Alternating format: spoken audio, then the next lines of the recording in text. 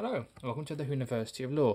In today's video I'm reviewing this Doctor Who The Lost Stories, the Ark. Now, I remember I was on honeymoon when they announced this a couple of years ago, and I did and ah about whether to get it. I think we'd recently had at that point Return of the Cybermen, and I was in two minds about getting it.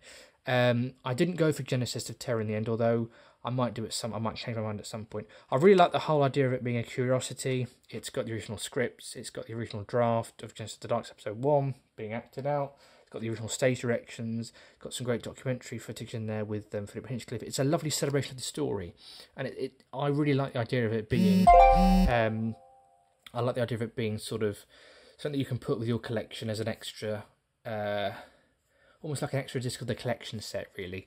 More bonus material.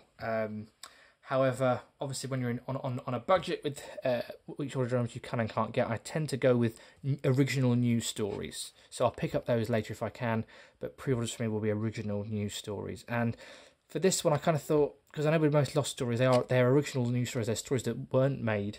But the difference at the moment is they're doing a lot of stories that were made, but it's original draft. Now, I was convinced that this was going to be different enough that it was probably worth buying as an original story, and it was. It really was. It's got all the magic that I loved about the Ark in Space, but it was its own thing. And it was interesting, actually. It came out around the same time as the 7th Doctor box set, which featured Naomi's Ark, which also had Harry Sullivan in. There was a little reference back to this story, which I'm not sure whether that was planned or not, but that worked out quite well, actually. So, I really enjoyed the story. It's paced really well. It flows really well. Great performances from all involved.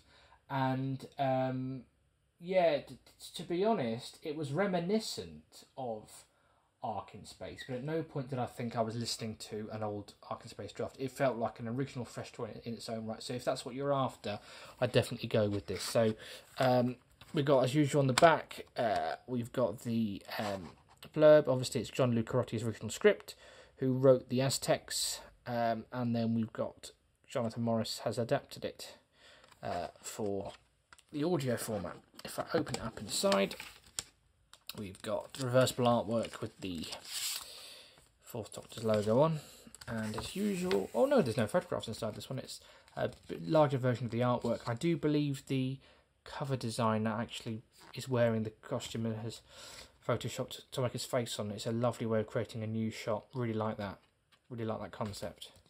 And is that the original model of the Ark in Space, or the CGI? I think it's the original model, actually. So there we go. So that's that. And then the story, of course, features over 2 discs. Big Finish have, as a whole, moved away from these sort of single disc releases and they're going with box sets. But actually, recently, we've had quite a few of these, because we've had the Once and Future stuff, we've had these Lost stories, and we've also had the most recent 4th Doctor, Volume 2, had quite a few separate CDs, and so it's almost like it's Tea Time 2012 again. So here we've got Return of the Cybermen, Doomsday. I'd really recommend Doomsday Contract if you haven't already, that's brilliant. And obviously that 4th Doctor box set. So on 2 disc, got episodes 3 and 4 on this disc, episodes 1 and 2 on this disc. So did you treat yourself to this release? If you did, let us know what you think in the comments below. Also, if you did get Genesis of Terror, let me know what was the Hinchcliffe interview like, and that's my particular draw for me with that particular release. Do let me know. As always, don't forget to like and subscribe. I look forward to speaking to you soon.